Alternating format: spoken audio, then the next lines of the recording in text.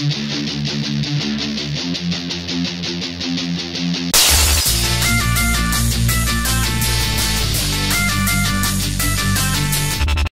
what's going on you guys? It's Reese from Speedster Reviews, and today I'm going to be doing an unboxing of the PowerShot SX610HS.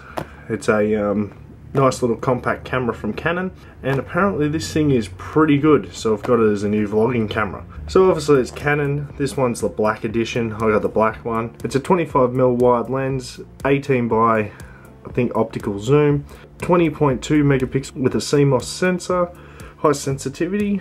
It's got a 7.5cm or 3-inch LCD display. It's got HS system and it records in full 1080, and it also has the Wi-Fi as well, so you can wirelessly transfer stuff to your phone, to other devices via Wi-Fi. On the side here we have Canon PowerShot. We also have what colour it is, which is the black one. On the other side you get a nice picture of the camera, and you've got PowerShot SX610HS. So let's open it up. Start off with the tab there. We open it up, that just folds back out the way. Right in the top there we have obviously getting started, so if you want to set it up to your computer. If you don't know how, I'm pretty sure Canon will tell you how to download their software, or you can just use normal transfer camera software. You've also got the power adapter for the charger. It's also got a QR code on there. We also get the charger itself, which is slightly different to the other Canon chargers that I've had on my cameras. It says charge, and when it's full. My other ones just have a light that change colour. Set that to the side. Anything else in the bottom there? No. We'll lift this up. A bit of cardboard to throw away. Here we've got the battery. Now that battery, I don't know if it's the same as the other Canon batteries. Maybe a little bit different. I'll just get one of the other Canon batteries. Here's another Canon battery. It is slightly different, slightly taller and slightly wider, I'd say. Yeah, different mounting points and stuff, so it is a different Canon battery. So if you don't have this camera, it won't work with your other batteries. You get your wrist strap as well. Put that to the side. In this tray here, I think that's just the camera there, and there is nothing else in the box. So now we get the camera. It's wrapped in this nice like styrofoam sort of plastic cover. And here's the camera itself. This is actually a lot bigger. It's actually really a real sturdy camera. Fairly weight to it. It's got an alloy body, I'd say. It's not plastic.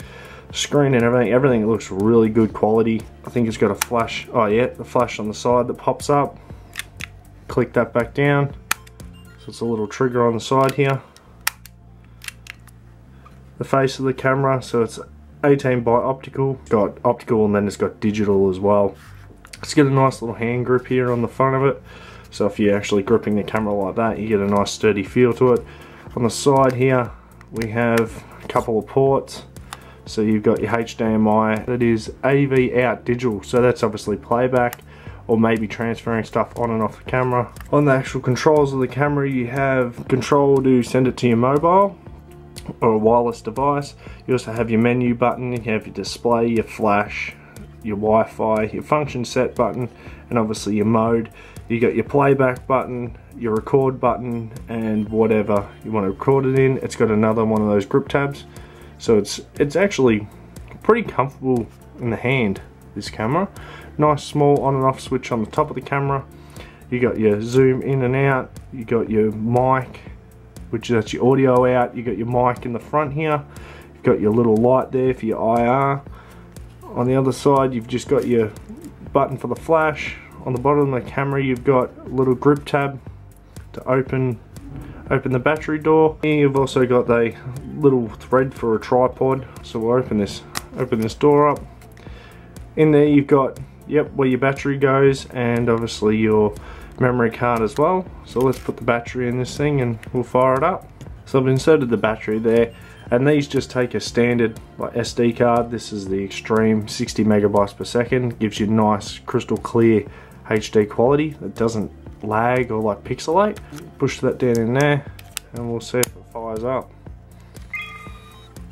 Yep, So it's giving enough power to fire it up. I want you to set the date, the time and all that sort of stuff. So I've gone through and I've mucked around with a couple of the settings. We'll go to the menu, and it's obviously your standard menu which every Canon camera has. You can turn everything on and off. You can go through and switch it from the video format settings.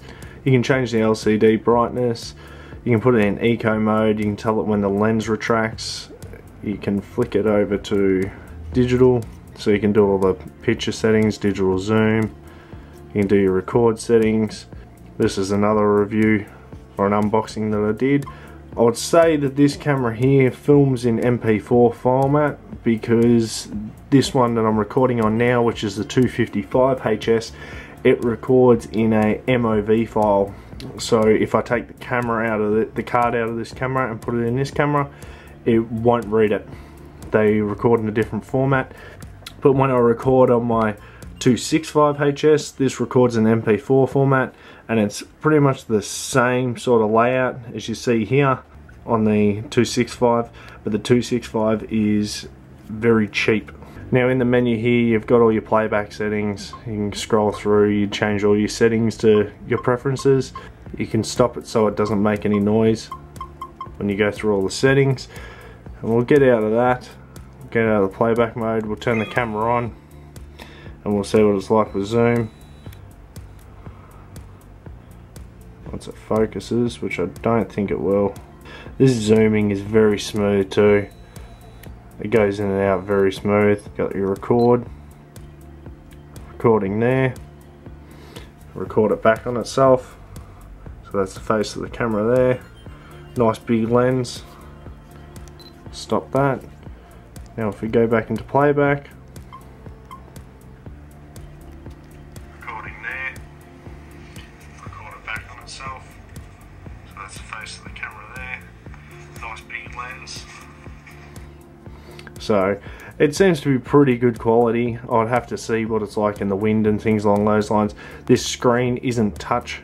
It's not a touch screen. It's all got to be done through the navigational controls here. Although it's something we can work around, you know, it's not a real hindrance on the camera. You can obviously change your display settings, what it displays on the screen. You can turn your flash on and off.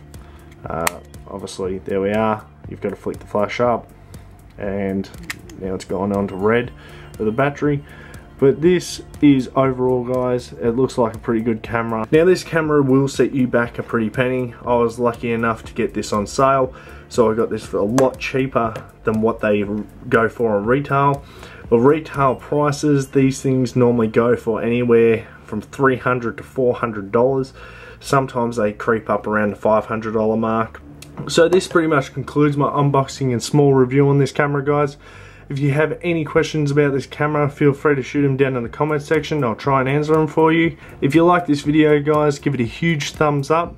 Go ham on it, means a lot to me. If you would like to check out any of my other unboxings or reviews, feel free to go to my channel. If you like, you can subscribe. And until next time, guys, take care.